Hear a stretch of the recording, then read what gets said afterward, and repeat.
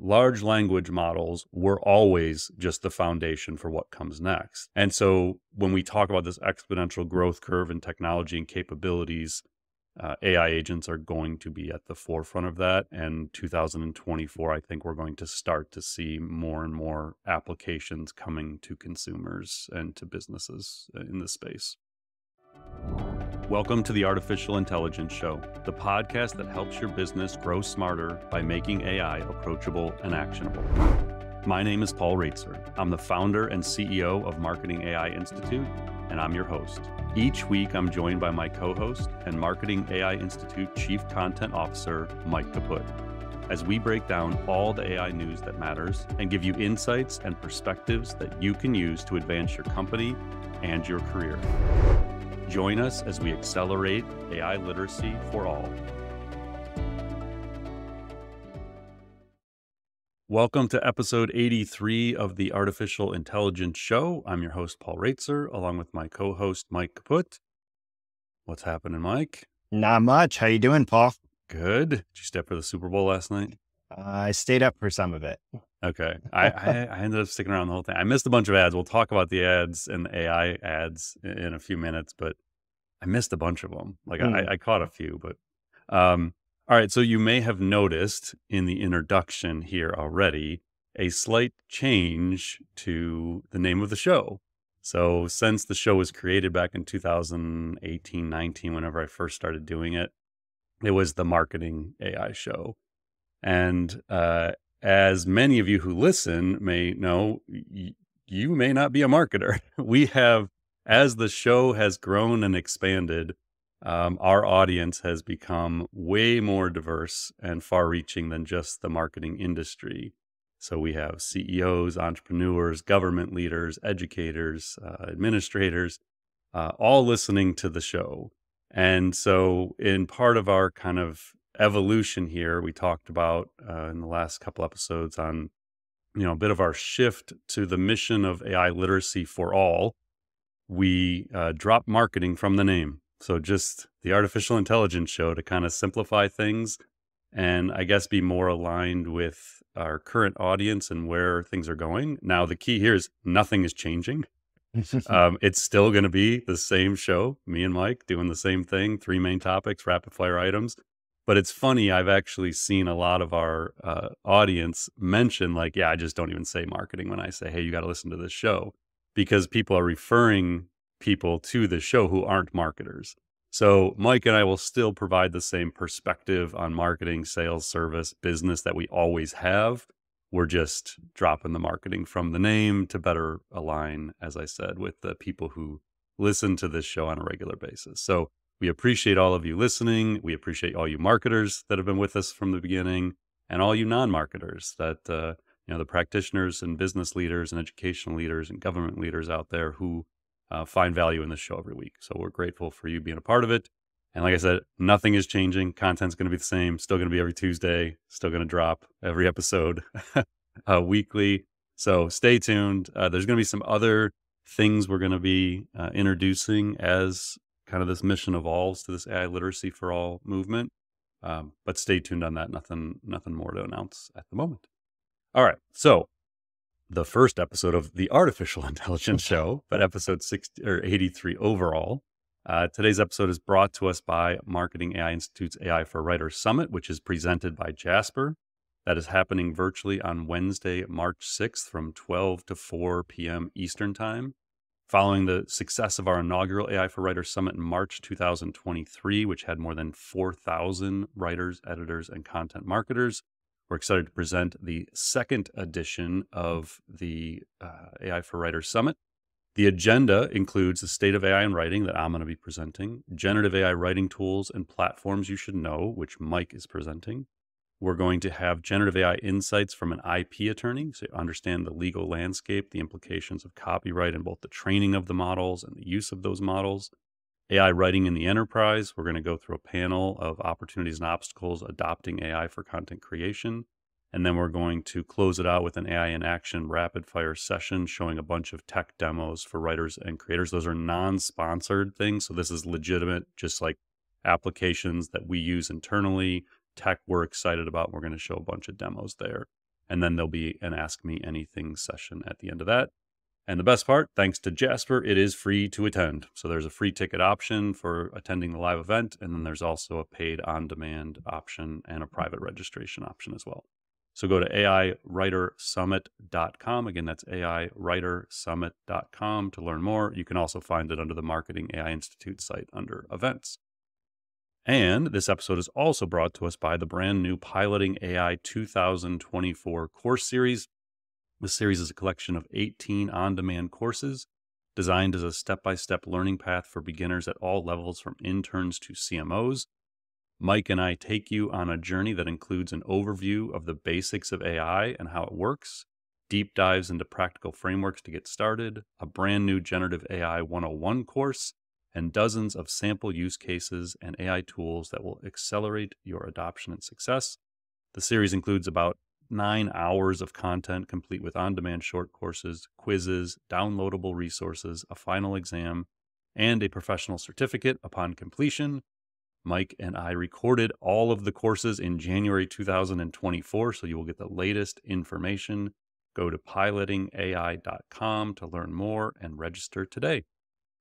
All right, Mike, I got a flight to San Antonio. Let's get this thing going. It is February 12th. We're 10 a.m., 10:20 a.m. Eastern time. Again, timestamps, because there's a lot of chatter starting to emerge that we might be hearing from OpenAI at some point in the near future on some like GPT-5 kind of news. So nothing official. Just, again, like I said last week, we were hearing increasing murmurs about Gemini Ultra, and that ended up happening last week. So usually you can kind of start to get a sense some things are in the works. So if anything happens to break this week, we are recording on Monday, February 12th at 10:20 a.m. All right, let's go. All right. So our first big topic today, Paul, is the one you just alluded to, which is Google has announced that from now on, Google Bard will be known simply as Google Gemini. Now, in tandem with this renaming, Google announced Gemini Advanced, which is a paid subscription tier for $19.99 per month that gives you access to Google's most powerful model, Gemini Ultra. Now, with Gemini Advanced, you get access to what they're calling Ultra 1.0, which will also be available soon in Google Docs, Gmail, and other apps. Now, according to Google, quote, Gemini Advanced is far more capable at reasoning, following instructions, coding, and creative inspiration. Now, early tests seem to indicate that that's pretty true. Wharton professor and AI expert Ethan Malik, who has had beta access to Gemini Advanced for about a month, he wrote a post in which he said that Gemini Advanced is clearly a GPT-4 class model. And he notes that while Gemini Advanced doesn't obviously blow away GPT-4, it is roughly equivalent, though it has its own strengths and weaknesses. Now, right now, you can get 2 months free when you sign up for a Gemini Advanced subscription. But if you don't want to pony up $20 a month, you can still use a weaker version of the Gemini family of models, Gemini Pro, simply by going to gemini.google.com. You can use that totally for free. So, Paul, first step is Gemini Advanced / Gemini Ultra. Finally, the GPT-4 competitor that we've been waiting for. It does seem to be, this. So we did our podcast last week on Monday, which would have been, I think we recorded on the 5th, if I'm doing my math right. And then we had an intro to AI class last week on Thursday, I want to say. And we had like 1,800 people registered. And that morning at like 8 a.m., I was at the cafe. I was at Joe's Deli, one of our favorite spots around town, and drinking a coffee. And I was getting ready for the intro presentation. And I see the tweet alert, like, Gemini Ultra now available. I was like, man, I still got to build this deck. And so I kind of raced in and created an account, got the subscription on my Gmail because you can't get it through your corporate account yet. And I started kind of playing around with it. So I just kind of threw my morning for a nice wrinkle that day. But I wanted to kind of take a step back because honestly, this is so confusing. Like, which Gemini models do we have? What's it called? When did they come out? Which ones are available? Which ones aren't? So I actually went back to our notes. And again, we've been talking about this. I feel like I actually went back to last week's podcast. brief that Mike and I have before we go on. And I was like, didn't we talk about this last week? And then I realized like, oh no, it came out after the fact, but we had alluded it might. So December 6th, we'll rewind here. So like 2 months ago and 6 days, 2 months and 6 days ago, Google announced Gemini. So on December 6, 2023, a blog post from Sundar Pichai, the CEO of Alphabet and Google, and Demis Hassabis, the lead of Google DeepMind and kind of the head of AI at Google. So they did a joint blog post announcing that Gemini was coming. So this, and I think Gemini Pro maybe became roughly available that day. This is, again, where it gets really confusing. But I thought it would be helpful to take a step back real quick and get the context of what exactly is going on with Gemini. Why is this a big deal? So in that blog post, which we will put in the show notes if you didn't read it, there is it starts with perspective from Sundar, and then it has perspective from Demis. And so Sundar says, every technology shift is an opportunity to advance scientific discovery, accelerate human progress, and improve lives. I believe the transition we are seeing right now with AI will be the most profound in our lifetimes, far bigger than the shift to mobile or to the web before it. AI has the potential to create opportunities from the everyday to the extraordinary for people everywhere. It will bring new waves of innovation and economic progress and drive knowledge, learning, creativity, and productivity on a scale we haven't seen before. He then goes on to say, now we're taking the next step on our journey with Gemini, our most capable and general model yet, with state-of-the-art performance across many leading benchmarks. Our first version, Gemini 1.0, is optimized for different sizes, Ultra, Pro, and Nano. These are the first models of the Gemini era and the first realization of the vision we had when we formed Google DeepMind earlier this year. He's referring to when Google Brain and DeepMind merged into a single research lab at Google earlier in 2023. This new era of models represents one of the biggest science and engineering efforts we've undertaken as a company. I'm genuinely excited what's ahead and for the opportunities Gemini will unlock for people everywhere. Okay, so keep the macro level from Sundar in your mind, and I'll come back to why that matters in a moment. Demis, in that post, said, for a long time, we've wanted to build a generation of AI models inspired by the way people understand and interact with the world, AI that feels less like a smart piece of software and more like something useful and intuitive, an expert helper or assistant. Today, again, this is December 6, 2023, we are a step closer to this vision as we introduce Gemini, the most capable and general model we've ever built. Gemini is the result of large-scale collaborative efforts by teams across Google, including our colleagues at Google Research. It was built from the ground up to be multimodal, which means it can generalize and seamlessly understand, operate across and combine different types of information, including text, code, audio, image, and video. Okay, so that's kind of like the macro level. At that moment in time, Bard was still Bard. And now, so that they've now kind of taken the complexity of, you got the Gemini, you got Bard, you got Duet AI, which is the workspace version of all of this. And then you have Vertex AI, which is like the access to the APIs, I think, basically. So if you're a developer, you're working with Vertex AI. So it gets really kind of complicated to follow. So I like the fact that the rebranding Bard to Gemini. I think that makes sense. I actually tweeted at Jack Krawczyk, who is the product lead for Bard/Gemini from Google. He's very active on Twitter. I would highly recommend following him. It's just at Jack K. And he's very engaged with users, and he's constantly asking for feedback on Bard/Gemini. So he's a good guy to follow. But I actually asked him, I said, I like the rebrand. Is there any plans to, when I say, I like the rebrand Gemini, now can we change Duet AI for Workspace to Gemini for Work and clear up all the confusion? And he said, yes, part of AI Premium will be access to Gemini in Gmail and Docs, formerly known as Duet AI. So as of this moment, Duet AI is still the Workspace brand, as far as I know, at least when I looked this morning. But it sounds like they're going to drop that as well and just go with this Gemini brand. So I did subscribe through my personal Gmail. So I have access to Gemini Advanced now, which again is using their Ultra 1.0 model.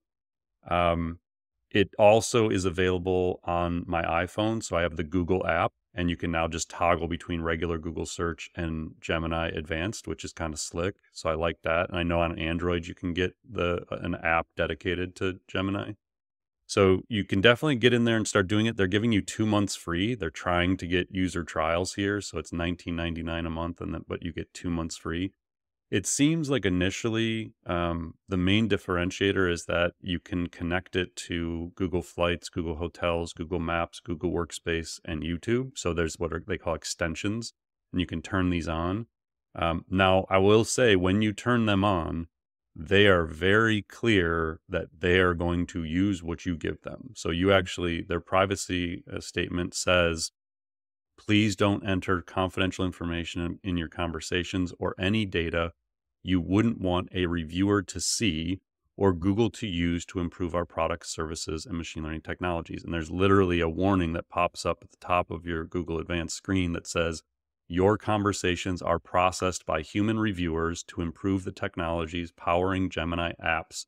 Don't enter anything you wouldn't want reviewed or used.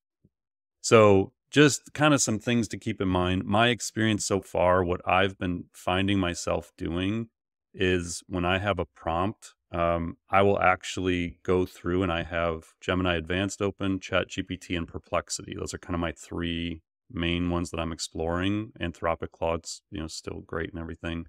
But those are the three I'm playing with. And so I will often actually give the same prompt to all three of them. And I will kind of see on an ongoing basis how they perform against each other in certain scenarios. So I don't have enough deep research yet, not like Ethan Malick's article. But it's definitely more powerful. Like you can really see it.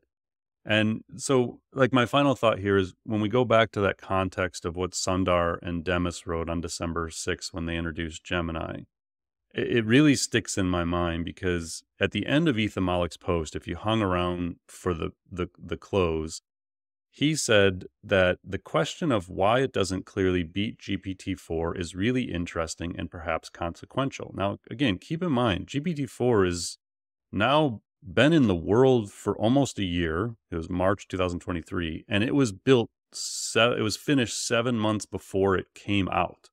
So GPT-4 is basically like 19 or 20 months old in terms of a technology. So the fact that Google couldn't beat it is kind of weird. With as fast as this stuff advances and improves, that GPT-4 is still the top model after almost 20 months in existence is really perplexing, honestly, like if you think about it. And so Ethan presented 4 potential scenarios as to why that is, that Gemini Ultra isn't clearly beating GPT-4 yet. So he said, 1, GPT-4 class models are about as good as AI gets using large language model technology, suggesting that the exponential change in AI capabilities is ending. He says, I think this is unlikely, but possible. Number 2, Google needed a model to compete with GPT-4, so they trained up Gemini to that level and stopped. More advanced models are coming soon. 3, OpenAI has some special sauce that no other company can replicate, and they are the only ones who can easily achieve GPT-4 plus abilities. Google's attempt was the best they could do without knowing the OpenAI secret. And number 4, it is a coincidence that this model happens to be so close in abilities to GPT-4, and we learn nothing from this. He says, I think 2 is most likely, but I have no idea if that is true. So if you go back to, this is the beginning, all the things that Demis and Sundar said, I feel quite strongly that number 2 is the answer. I think that what we're seeing, 1, isn't even the most powerful version of Ultra. Like I'm almost positive that they have far more capabilities than we're accessing through Gemini Advanced at the moment. They haven't even integrated all the modalities into this thing yet. So I think 1, they're probably holding back some capabilities. 2, they likely could have continued training this, and maybe they did and just didn't release it. So I do think that we're really just at the very beginning of what these things are going to be able to do. I think we're going to probably see Llama 3 from Meta at some point, maybe in Q1. It seems more and more like we may see ChatGPT improve with a GPT-5 or some other iteration. Even they were vague tweeting last night. The ChatGPT app said something like, think step by step. Like they're starting to sort of like tweet things that imply something else is around the corner. So I feel like this is a really important thing. I wouldn't, if you're paying $20 a month for ChatGPT Plus, I guess my big takeaway here, if you're already paying $20 a month for ChatGPT Plus, I don't think you're going to get some leap forward in capabilities for another $20 a month from this. But as we talked about last week, Google has massive distribution. You're already in Google search all day long. You're already in Chrome all day long. And I think that distribution may end up being one of the biggest factors for adoption for them. So I will continue to pay for it because I'm experimenting with it, not because I found some application here for Gemini Advanced that gives me some amazing capabilities I don't already have through ChatGPT. It's research for us. So in our second big topic this week, it is becoming more apparent every single day that AI agents are becoming a reality, and they're becoming a reality fast. By AI agents, we mean autonomous AI systems that can take actions for you on your behalf. So according to a recent report in The Information, OpenAI is, quote, developing a form of agent software to automate complex tasks by effectively taking over a customer's device.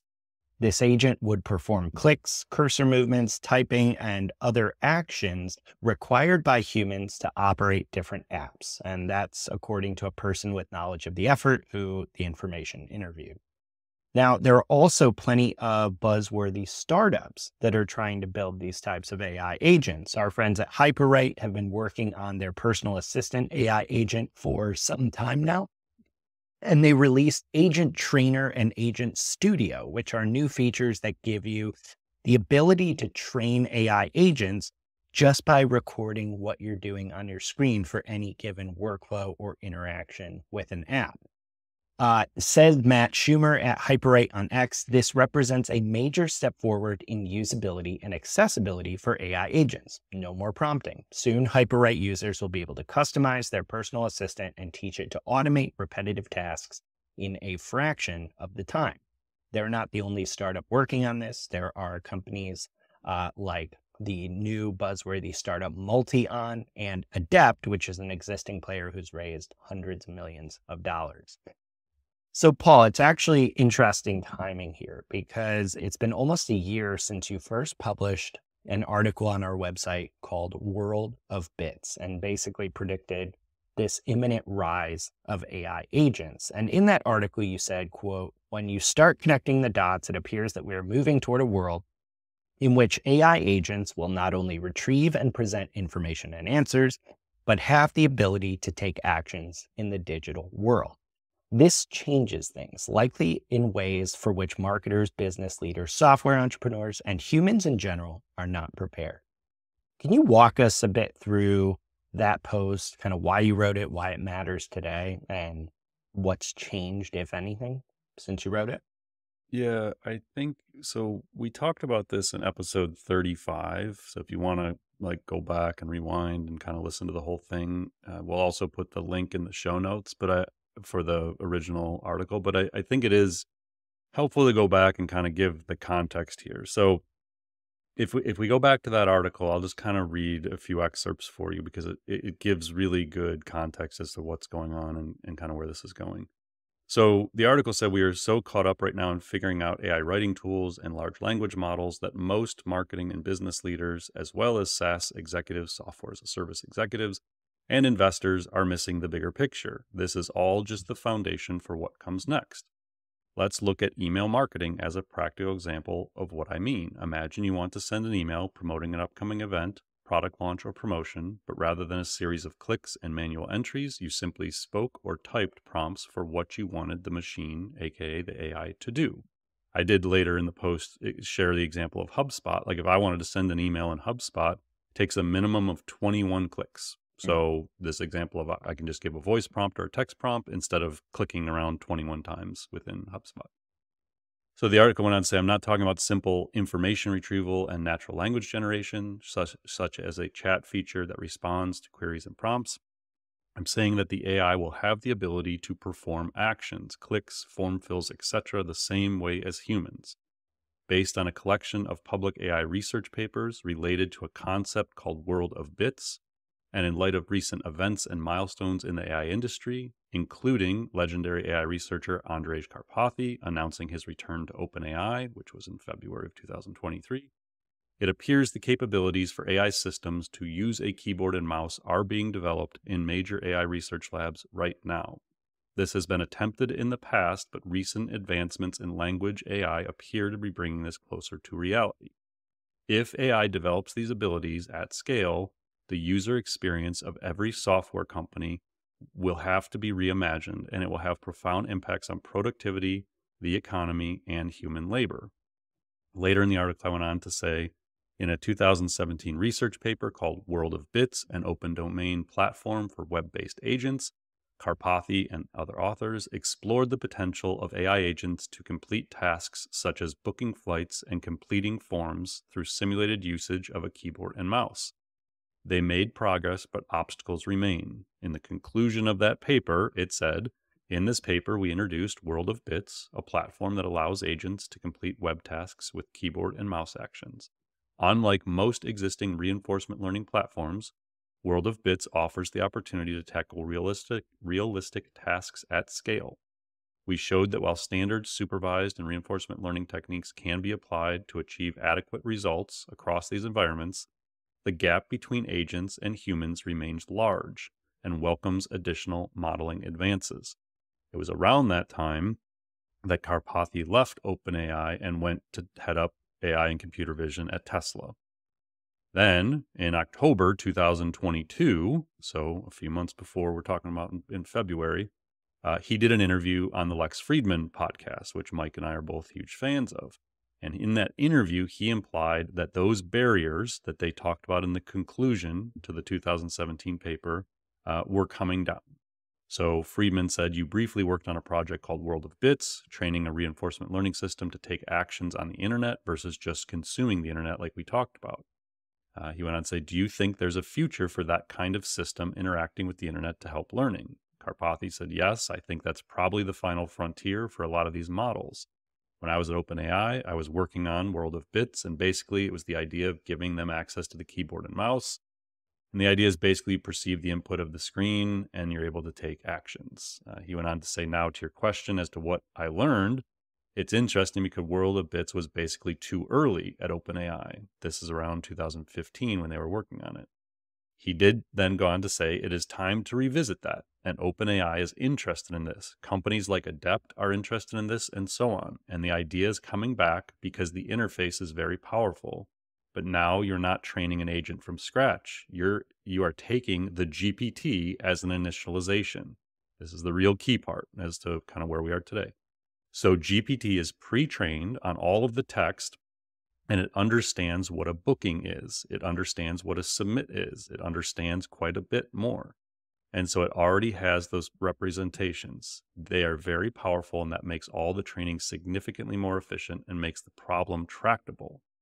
And if you remember a few episodes back, we talked about Karpathy's YouTube video where he talked about the future of AI agents. And in that, when he said, what are kind of the next frontier of large language models, he said it can use the existing software infrastructure, like a calculator, a mouse, a keyboard. Then a couple of quick notes. The one thing I found interesting as I was, kind of follow along here, a guy named Ben Newhouse, who works on agents at OpenAI, tweeted on January 25th that he was, I'm hiring at OpenAI. We're building what I think could be an industry-defining 0-to-1 product that leverages the latest and greatest from our upcoming models. If you'd like product, deep technological challenges, and writing the future, my DMs are open. So he was recruiting. But the thing that caught my attention was a guy named Peter Welander, who's VP of product at OpenAI, retweeted that again on January 25th and said, this product will change everything. So OpenAI's VPs don't usually tweet things like this product will change everything unless they actually believe it will. Hmm. And so I believe they're referring to their progress on AI agents. And so that, before we even saw the information article last week, was sort of my tip off that they're making significant progress.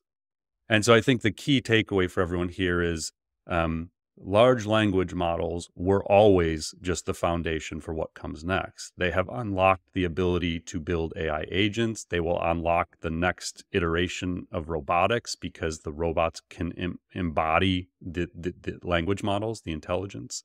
And so when we talk about this exponential growth curve in technology and capabilities, AI agents are going to be at the forefront of that. And 2024, I think we're going to start to see more and more applications coming to consumers and to businesses in this space. So to kind of wrap this up, if I'm a marketer, marketing leader, business leader, like how can I even start to prepare for the near-term implications of how much this will change Well, business if as you're usual? willing to give access to everything you do on your computer, you can probably start testing them with something like a Hyperwrite or Mm, Multion. I personally am not. So I follow along in the space and listen closely to what's happening and what's going on in the research labs and watch the demos. But I'm not at a point where I would personally trust these companies to have access to that. But like I said in the past episodes, like, once Google does this, or Apple, and they already have all my data, I'm far more likely to say, all right, I'll give it a go. mm.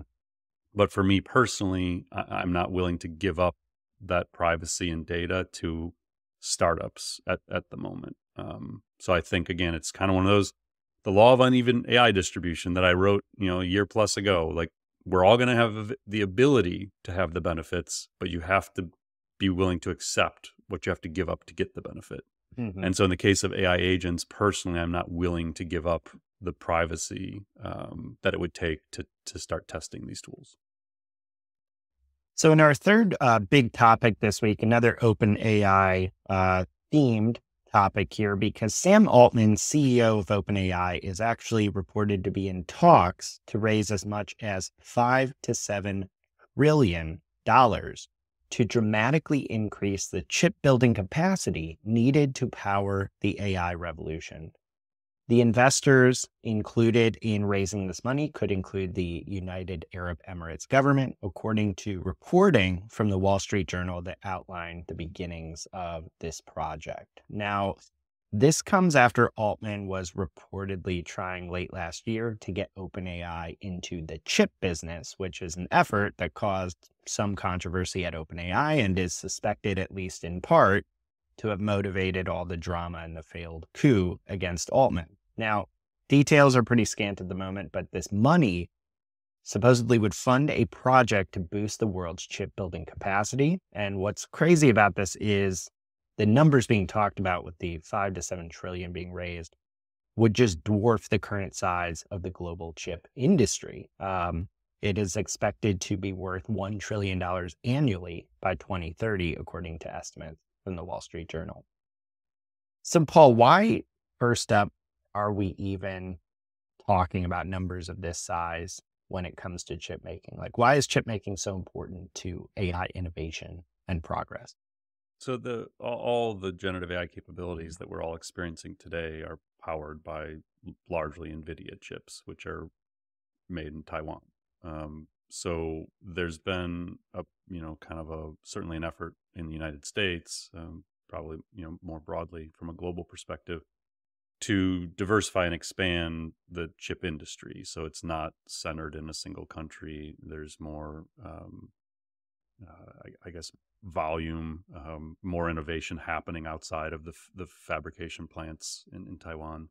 So there's a much bigger story there, but like, this kind of money, it's not just chips. Like, they're looking at, basically what Sam is doing is they're looking out ahead and saying, okay, in 7 to 10 years, to do what we're envisioning at OpenAI, whatever it is that their long-term vision believes AI is going to be capable of, they're obviously envisioning a world where we need way more ability to build chips.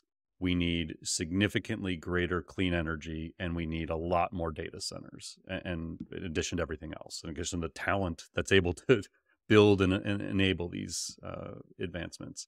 So he tweeted the afternoon before the Wall Street Journal article came out. So obviously he was aware this article was coming. I'm sure they, checked with them to verify information and things. So he did sort of pre-tweet the article and said, "We believe the world needs more AI infrastructure, fab capacity, energy, data centers, etc., than people are currently planning to build. Building massive scale AI infrastructure and a resilient supply chain is crucial to economic competitiveness. OpenAI will try to help." Um, so again, we don't know much. They haven't confirmed these kinds of details or these numbers. But the three things that I observed when I read this was, one, I would assume these efforts may have something to do with his temporary ouster for sure. If this was all happening under the OpenAI nonprofit umbrella, so if Sam was actively going out and talking to people about this kind of raise to do this rapid acceleration, and he wasn't disclosing those conversations to the board, that could certainly be perceived as a pretty significant deviation from their original nonprofit charter and mission. So again, not 100% verified anywhere, but you can kind of connect some dots here that is likely, at least has some part in that. The second is, as we have said many, many times, the AI you see and use today is the least capable we will ever have in human history. OpenAI appears to believe, as do many others, that we have not hit a ceiling, going back to Ethan Mollick's, possible reasons why Gemini Advanced isn't more powerful than GPT-4. We have not hit a ceiling for what these models can do. They appear to still be following scaling laws that if you throw more data and more energy capacity and more chips or computing power, maybe with the scientific breakthrough too, that we can certainly enter the realm of general intelligence and maybe even super intelligence. That if we just keep powering through this and grinding and putting more compute power, more energy, that we're going to build much more intelligent AI. And then the third is just the importance of understanding the chip industry. Again, if you've invested in or followed NVIDIA for the last, few years, you have certainly seen a rapid acceleration in their market cap and value of that stock. This is why it is powering the entire, AI age that we are experiencing. So I would suggest there to read Chip War by Chris Miller. It's a phenomenal book. Once I read it, I had a totally different perspective on the geopolitical climate, as well as the complexity of doing this. It's like, well, let's just build some fabrication plants in the US. How is this so hard? And you realize how much engineering and what kind of advanced talent is needed to build and maintain these fabrication facilities. It's truly some of the most advanced science that we've achieved in human history. So it's not like you can just pick a plot of land and build one of these things. So it's just, it's a really important topic, and I think we'll probably talk more about it moving forward. But the main point here is you need to be paying attention to this. Whether or not OpenAI raises 5 to 7 trillion, who knows? I mean, it's such an absurd thing to even consider being reality. I wouldn't put anything past Sam, but it's more of the idea that they're thinking this big and they're thinking this long term that I believe is worth paying attention to. All right. We've got a bunch of rapid fire topics this week to cover. First up is that some investors appear to be deciding not to invest in OpenAI and some other AI startups, according to reports from The Information. According to the report, quote, "For the past year, owning a stake in OpenAI was akin to possessing Silicon Valley gold, signaling that the investor had a ticket to the next great tech transformation. But as the valuation of the startup has tripled, some investors have refrained from buying more, and a number of marquee venture capital firms have shied away from investing in dozens of artificial intelligence startups out of fears that the sector is too competitive and prices are too high." Now, this includes VC firms like Founders Fund, Sequoia, and Khosla Ventures, all very well-known VC firms. And some appear to have concerns that OpenAI is not worth investing in at its new $86 billion valuation, which is arrived at late last year, when it sold off some employee and investor shares. Others, however, see OpenAI's lead as so significant that even AI startups twice as efficient aren't enough, according to one investor at Founders Fund, and yet others worry that the sector is too competitive. With Microsoft, Amazon, and Google, they predict ultimately winning out because they have the money to take on all comers. Now, Paul, what's going on here? Is investor demand for AI cooling off? I mean, there's certainly plenty of money went into AI companies in 2023, and more is going in 2024. I think it's one article with one angle to consider. At a high level, I don't disagree on the competitive side. We talked about this on last week's episode. I think that it's really hard for me to see Microsoft, Amazon, Google losing. Like there are going to be a lot of these software companies that are going to raise hundreds of millions, if not billions of dollars that will not exist in 3 to 5 years. Like there's going to be a bunch of them that just didn't have a strong enough moat, couldn't keep up. And once, the big models start coming out from these big companies, becomes very hard to differentiate. So I understand this challenge. I think, I don't know if I've shared this before on the show, but like I looked at starting an AI venture fund, like, as recently as probably 6 to 8 months ago. We were looking at, building our own studio and raising a significant amount of money and starting to invest in and build AI software. And at the time, I stepped back and said, I don't know what to bet on. Like I had a really hard time envisioning what software companies were going to be defensible. And so to me, it wasn't the right time for me personally to start getting in and making big bets on this stuff, because as close as I am to the space, I just couldn't tell who was going to win and who wasn't. And I kind of still feel the same way. If I was investing in software companies, I would be extremely hesitant to do it unless I felt very, very confident that they had a unique distribution model, proprietary data that was going to differentiate, or just such a clear advantage in some vertical that was going to make it so even if the general models became capable of doing what they were doing, they wouldn't have the audience within a vertical. So almost like if you have a media company within a specific vertical where you have 100,000 potential customers and you can offer some specific capability to that vertical. So that was, how I looked at it as an investor and, someone who was potentially going to start building things. And I still feel very similar. I think a lot of these software companies are going to be obsoleted at some point. I think a lot of the big tech companies, they're going to win one way or the other. That being said, the timing is really fascinating here. So that information article came out on February 6th that people are like getting hesitant to invest in OpenAI at this $100 billion valuation, whatever it is. And then 2 days later, the Wall Street Journal has an article saying OpenAI is going to raise like 5 to 7 trillion. As someone who spent some time in the PR industry, it just kind of seems a little interesting. And so basically like, oh, you don't think we're worth 100 billion? Well, we're raising 5 to 7 trillion. So either get in now or don't get in, kind of thing. Again, I don't know, like, but usually there's something to the timing of these things. So I don't put a ton of weight necessarily in this. I don't think OpenAI is going to have any problem finding investors at their 86 to $100 billion valuation. And I would imagine that the bigger vision for what they're trying to do over the next decade with AI infrastructure under the OpenAI umbrella would enable them to probably justify whatever valuation they choose to use to raise money. So I wouldn't be crying for OpenAI if you don't think they're going to get that valuation or enough investors in at that valuation. It's I don't think they're going to have a problem. AI was not the star of the big game, but it did play a supporting role in this year's crop of ads during the big game. So we actually saw 2 AI-focused ads from major AI players that aired during the event. One was for Microsoft Copilot, which is, of course, the company's AI assistant that works in Microsoft apps. The other showed off some AI features in Google's Pixel 8 phone, specifically some accessibility features. A handful of other ads promoted AI features in certain products. Etsy ran an ad about its new gift mode feature, which is powered by AI and helps shoppers select gifts.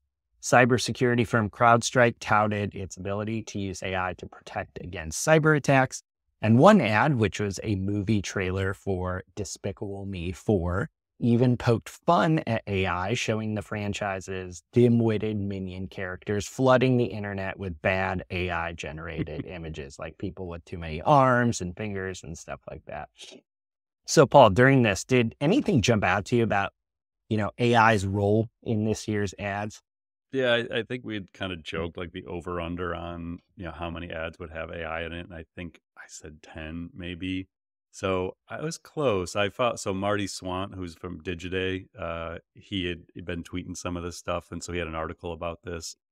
But he had, let's see, Microsoft, Google, Etsy. So that's 3. And then Samsung, CrowdStrike, 4, 5.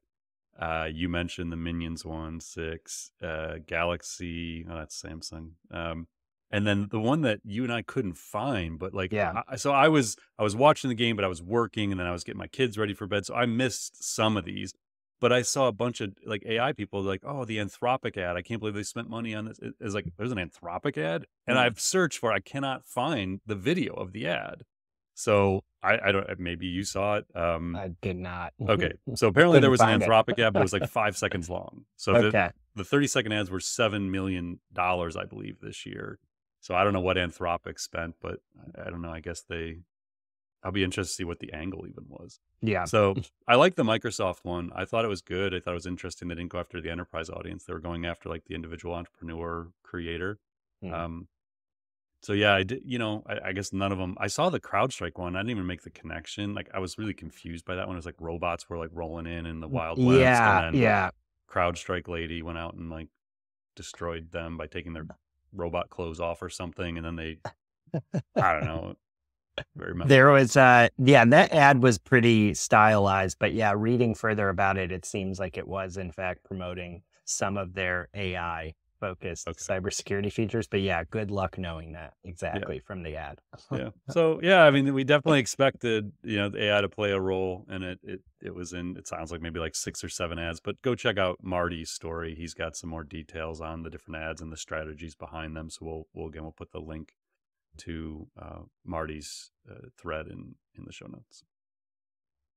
All right. So this next story is pretty wild. A finance worker at a multinational firm was tricked into paying out $25 million to fraudsters who were using deepfake technology to pose as the company's chief financial officer in a video conference call. And so this is according to Hong Kong police, which is where this took place. So the scam actually saw this worker being duped into attending a video call with what he thought were several other members of his staff, but all of whom were in fact deepfake recreations.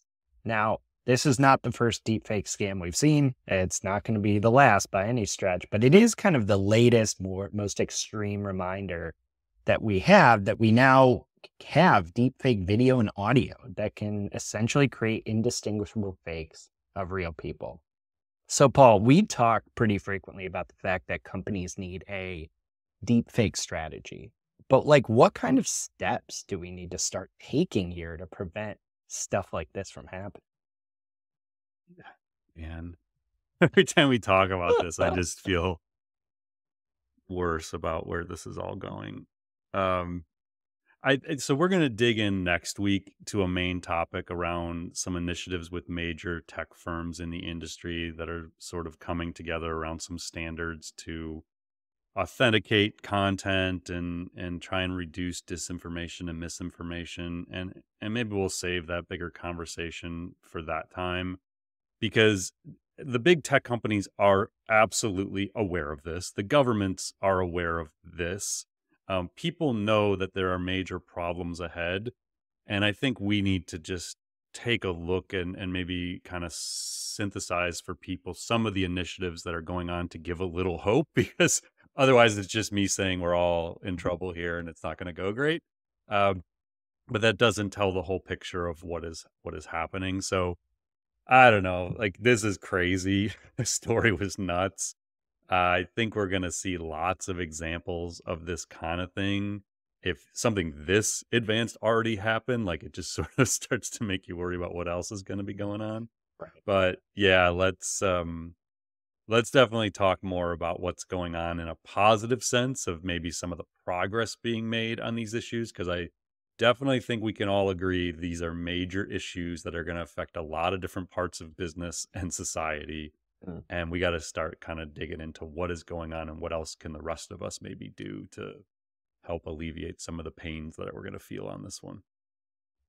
All right. So, in our last topic for this week, we saw an interesting experiment with ChatGPT that actually raised some bigger questions about the nature of AI's impact on employment at consulting firms, like especially big ones like McKinsey. So, this all started when a popular account on X named Car Dealership Guy, who has 444,000 followers, posted to his audience, which is car dealers, asking how their month was going in terms of their business.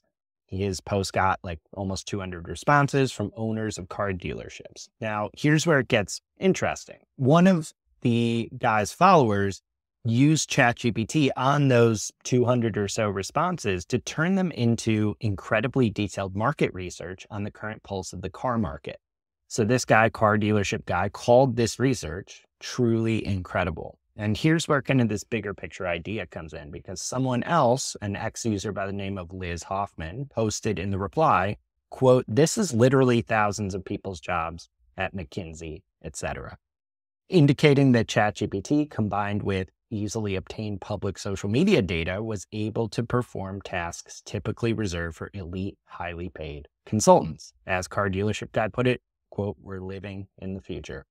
Now, Paul, this may just be one scenario online, but it did catch our attention because if ChatGPT and other AI tools can do stuff like this on the fly, does this devalue what we traditionally hire elite consultants for?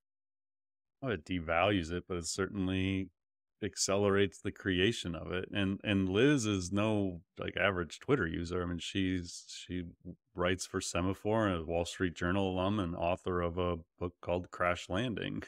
So when Liz tweeted, that's what caught my attention, is her saying this is literally thousands of people's jobs at McKinsey. And I think she was like kind of half joking, but probably not.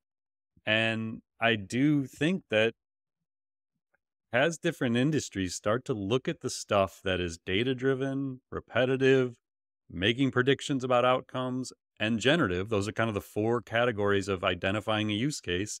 When you start to break that out and you look at the things that we spend a bunch of time doing and people pay consultants a bunch of money to do, you start to realize that, wow, like GPT-4 or Gemini Advanced, like might actually be, not only will it do it in 30 seconds, it might be better than the $700 an hour I'm paying my consultant for.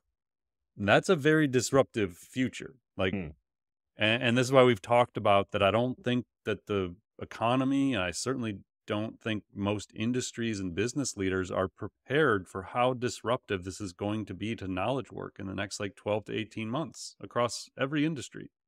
And so I think it's just a really practical example of how, when you know what this stuff is capable of, you look at it differently. It's like car dealership guy's just collecting some data, and that's interesting to him, and he'll probably spend hours going through it. And someone else who knows what ChatGPT is capable of is like, well, let me just scrape all that, and I'll create this cool little summary of it in 30 seconds. Hmm. The people who, we've said this before, like the people who understand AI and can apply it have tremendous growth opportunities ahead. So I'm a big believer that like there will be disruption to jobs. The best thing you can do to position yourself to thrive in that disruption is to understand and use AI.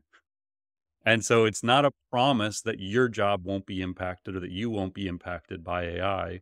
But if you have capabilities other people don't have, and if you have an understanding of this technology in a way your peers don't, you have a far greater chance of not only surviving through this disruption, but thriving in the disruption. And I think that's over and over again one of the key messages I hope people take away from our podcast, our newsletter, our courses, our talks that you and I give. Like, just take action and figure this stuff out, and you're going to give yourself the best chance to succeed moving forward.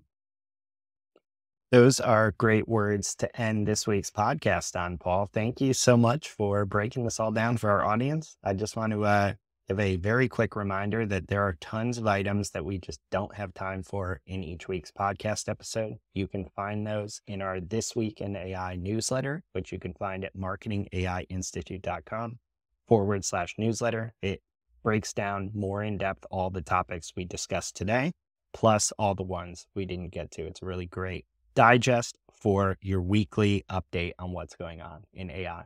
Paul, thanks again. Thank you, Mike. I will talk with everyone again next week. Thanks for listening to The AI Show. Visit marketingaiinstitute.com to continue your AI learning journey and join more than 60,000 professionals and business leaders who have subscribed to the weekly newsletter, downloaded the AI blueprints, attended virtual and in-person events, taken our online AI courses, and engaged in the Slack community. Until next time, stay curious and explore AI.